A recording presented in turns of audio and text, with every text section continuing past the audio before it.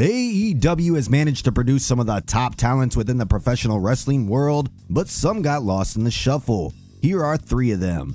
Joey Janela. Joey Janela was one of AEW's earliest signings, and he even main evented one of the earliest shows, battling Jon Moxley at Fyter Fest. He looked to be a major player going forward, but his TV appearances dwindled down over time, and he was let go in 2022.